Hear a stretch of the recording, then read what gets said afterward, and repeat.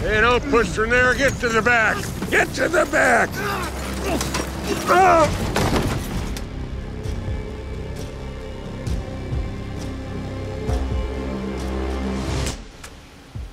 I think he doesn't take the losses lightly. Yeah, he's very heavy-handed, but I think he deeply cares about the plight that these people suffer. Shay and James, we were in arguments all the time early on. But even in the contentiousness, there wasn't a lack of respect. I think it was about who was just going to lead. You do what you want. I'm heading west. I said east. I don't give a shit what you said. Shay and James just had different ways of looking at it. James, he doesn't care about anybody else but his family. And I don't think that's the case with Shay. I think he cares equally about everybody. And particularly in this case, it was this immigrant woman with 2 sons who'd lost her husband. I think she's scared for herself, but more so it's a primal fear, the fear of a mother who doesn't know how she's gonna take care of her children. I can be a wife for you? I don't want a wife. Stop. Quit. When Shay turns her down, I think she's shocked, whereas Tomas, he teaches her some things. I don't know if anyone's done before for her. She's been dependent on their man and her family. I think she feels protected in a way that she's never felt before.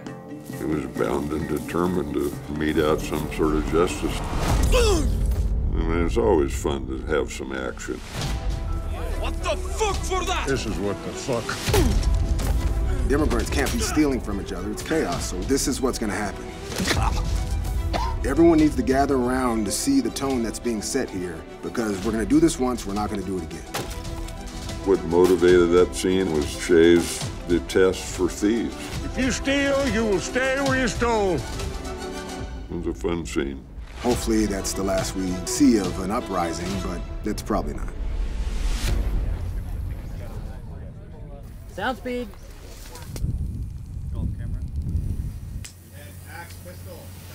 Am I being quiet? Well, you were being quiet, now you're talking. The scene when we shot the deer, it was pretty moving for me. I have 3 daughters, so I've never had that experience. My most favorite scene is when I hunt with my dad. It was so much fun. Hopefully it translated that it was really emotional for both of them. Audie's so damn smart, and that kid's on point all the time. He's just such a great kid. It's your first kill, so I gotta blood you. You can see the strength in the bloodline is between John Dutton and James. You can see the backbone that this family had and the tradition that started it, for sure. You took a life to give us life. So now we say thank you. Well, I think you're seeing personality traits in various characters that you see in characters in the present, but I don't want to point those out for you. I want you to find them for yourselves.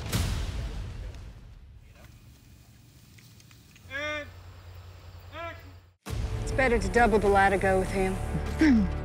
I've forgotten more about horses than you'll ever know. Margaret, she's not afraid of hard work, and I think she came from that. There's just a part of Margaret that feels like, I wish I could jump on a horse then just go. But things change, you know, life becomes different. She sees her mother in a different light. There's clearly a past that she's unaware of. She's a horseback rider, and that's everything that Elsa wants to be, and so she kind of starts to understand, my mother was something else in the past, and she gave that up.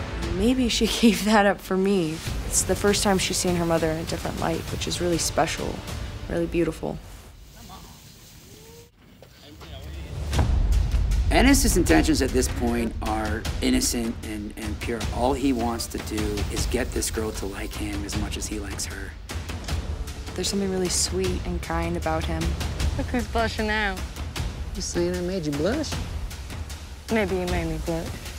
But it's also thrilling for her because she has never been able to do this with a young man, especially a cowboy, an uncivilized man. You know, this flirting thing is fun. Margaret feels like it's bound to happen. I'll shoot him first thing in the morning, hon. I got a little experience with dealing with boyfriends. You break her heart, get handsy, you and me gonna have a problem. Define handsy.